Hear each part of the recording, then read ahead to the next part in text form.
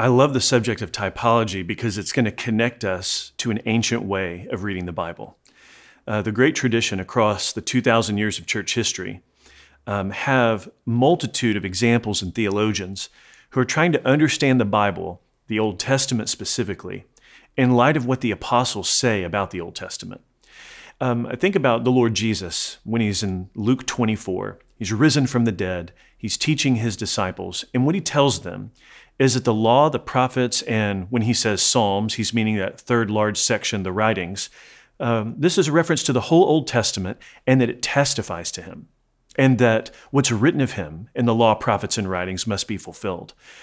That's a fascinating claim because the Lord Jesus is telling us and teaching his disciples in the intervening weeks how to read the Old Testament and to see Christ in the Old Testament. In order to get our minds around the subject of typology, we need to see that typology is a way of reading earlier things in light of later things.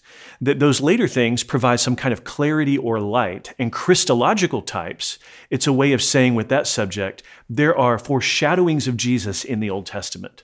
There are people and events, there are offices and things, there are places that typify or foreshadow or anticipate what he is coming to do. Now, Old Testament types, it can sometimes be defined as a person or an event or an institution. What do we have in mind here?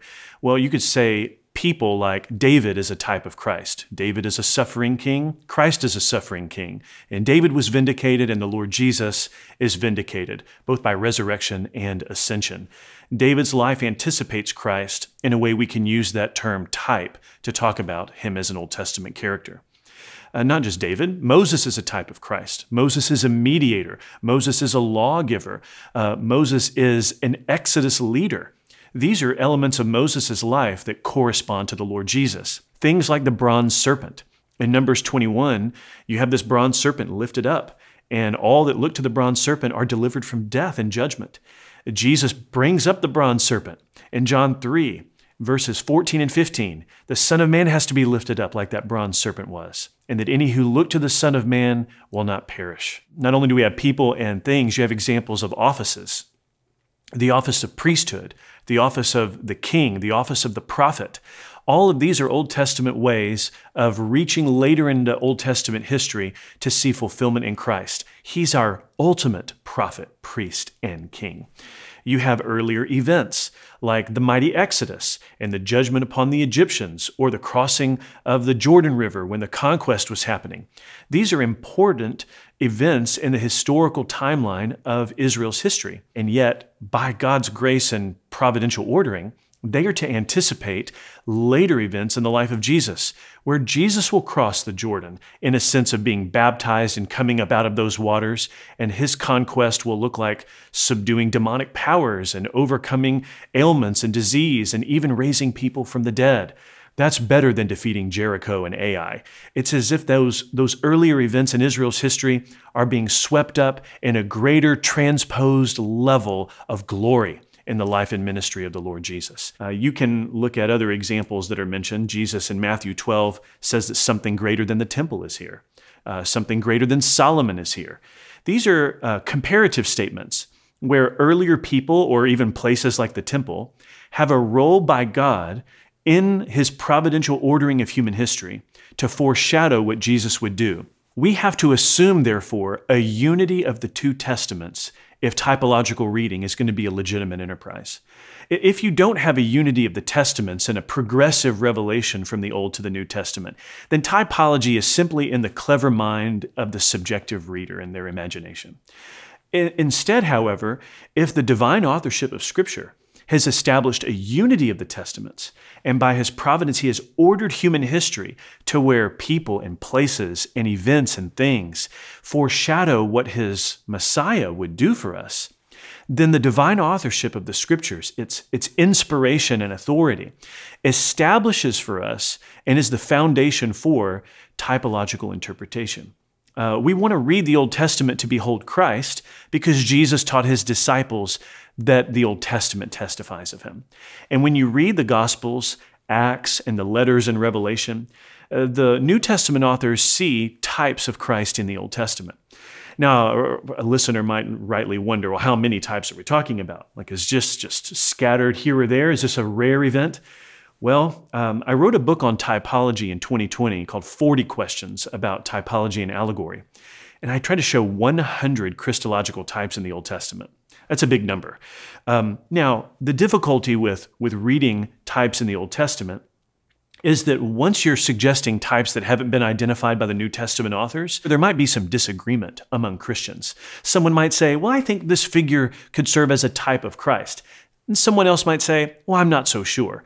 An example might be Isaac. Isaac is taken by Abraham to this mountain in Genesis 22. Isaac is going to be given for sacrifice, and he's got the wood on his shoulders, and he's ready to lay down his life as his father is going to bind him for that offering. Now, the New Testament never tells us that Isaac is a type of Christ. But theologians throughout church history have been convinced that the way we see the New Testament authors reading the Old should be a method we imitate, being willing to see correspondences and escalation between things in the Old Testament and the Old Covenant realities, escalating toward the New Covenant realities of Christ and His church.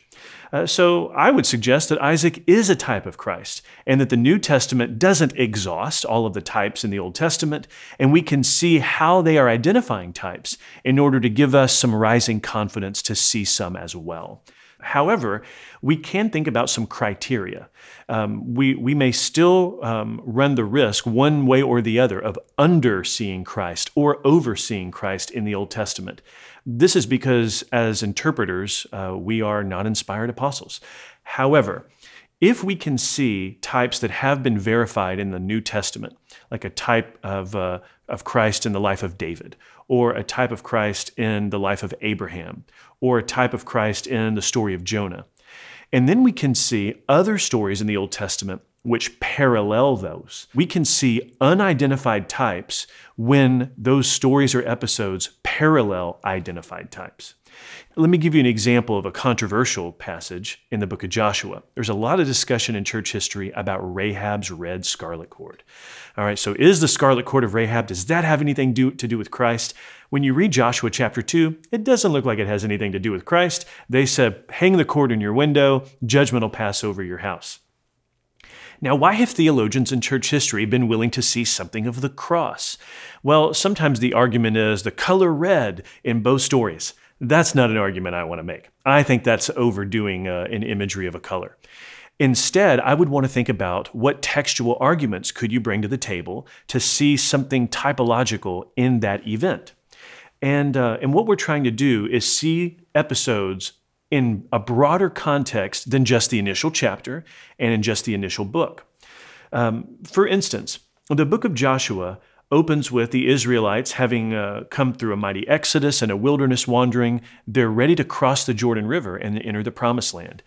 Now, Rahab has gotten wind, as well as the others in Canaan, that the Israelites are coming, and they know what God has done to those Egyptians in years gone by. Rahab is ready to confess allegiance to Yahweh. She believes that God has promised the land to the Israelites, and He will most certainly give it to them. And she doesn't want to be caught on the wrong side of history or on the wrong side of worship. So she's going to worship the living God, and she's going to put all the chips on the table, if you will, for that allegiance. And what happens is the Israelite spies say to hang this cord in her window, and then judgment will pass over. If we remember the book of Exodus, we will recall that there was going to be something on someone's household in the 10th plague.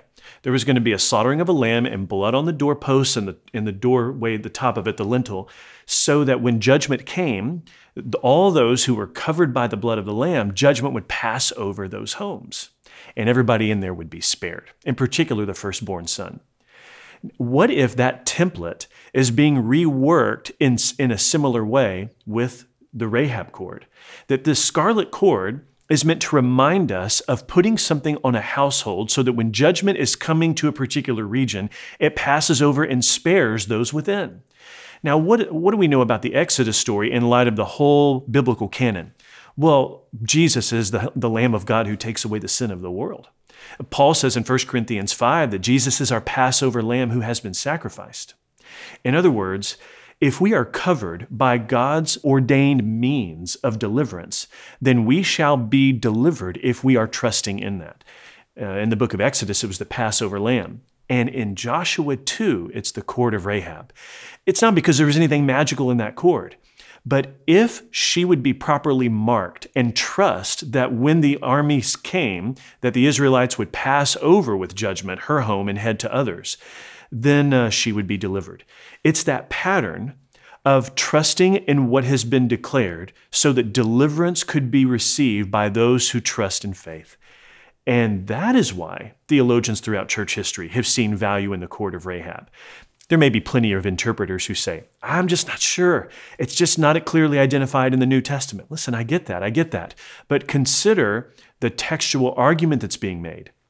What we're trying to do is see the story of Joshua and how it connects to what has been previously identified as a type.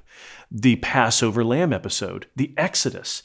If you can show parallels of an identified type to something unidentified, then maybe what you can do is you are imitating now the apostles, and you can rightly put forward the story of Rahab as a type of Christ with that scarlet cord. Now, where does this all come down in terms of practical application?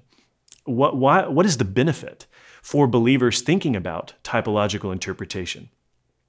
I'm thinking about that couple walking on the road with Jesus to the village where they live, the village of Emmaus. I think what's important is what they later reflect on as Jesus had taught and walked with them.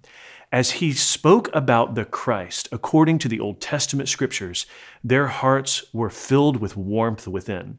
And I think that figure of speech is a way of saying that their joy and their hope was inwardly stirred because they beheld the promises and patterns of the Messiah in the Old Testament through the instruction Jesus was giving.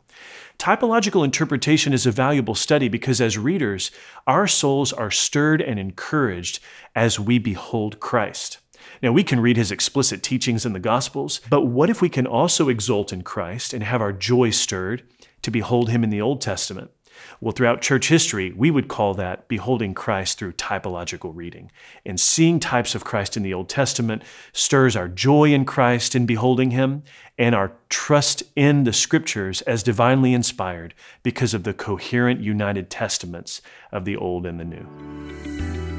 Thanks for watching. If you enjoyed this content, visit sbts.edu/sample to access free theology lectures from Southern Seminary.